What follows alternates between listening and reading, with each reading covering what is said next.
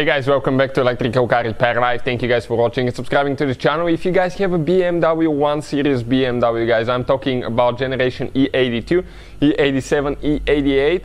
E82 is known as the sedan, E87 hatchback, E88 is the convertible, guys. And you have, guys, okay, 4 or 6-cylinder engine, guys, and you're wondering, okay, what is bank 1, what is bank 2? When, let's say, you're scanning your system, you have engine light on, and it says you need to replace certain sensor on bank 1 or bank 2. We'll explain, guys, what is bank 1, bank 2, where bank 1, where bank 2 is located, and all that stuff today, guys. It's super important when working on your vehicle. Now, quick introduction to the channel, guys. Every single car we get at the shop, we make, guys, at least 200 to 300 free repair videos. Specifically on BMWs, we make close to 500 videos. Why? Simply, guys, because our mission in the shop is to save you as much money as we can. All we need in return, please subscribe to our channel and like the video, guys, so we can keep providing these free videos to you. If you guys need to buy any replacement parts or tools for your BMW, check out the link in the description of the video below. We'll share, guys, all that for your convenience. So, specifically, we're going to start with the 6-cylinder engine that we have here, and we're going to explain about the 4-cylinder. 4-cylinder is actually a little bit not so complicated as the 6-cylinder, but we're going to explain about both of them now. So, 6-cylinder engine, guys, this is known as N52, N53 and N54 engines are all similar. It's straight 6-cylinder, also known as inline 6-cylinder engine.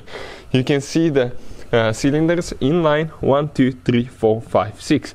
Now, when you guys scan the system, let's say you scan a system and you get a code, okay, for knock sensor, bank, let's say bank 1 or bank 2, and you have 2 sensors, one here, one over there. How you know which one it is, guys, that you need to replace? Or you have, guys, a code for catalytic converter not doing its job on bank 1 or 2. Okay, and we have catalytic converter here, catalytic converter there. We have 2 of them, 2 oxygen sensors. Pretty much like the engine is divided in 2, guys. How you know that? So the computer, guys, okay, thinks that between cylinder number 3 and 4, guys, you have a boundary there, and it actually detects the first half of the engine, cylinder number 1, 2, and 3. Okay, separate from the cylinders number 4, 5, and 6 for certain sensors. Let's say NOx sensors, oxygen sensors, catalytic converters, okay, many things. Why does that?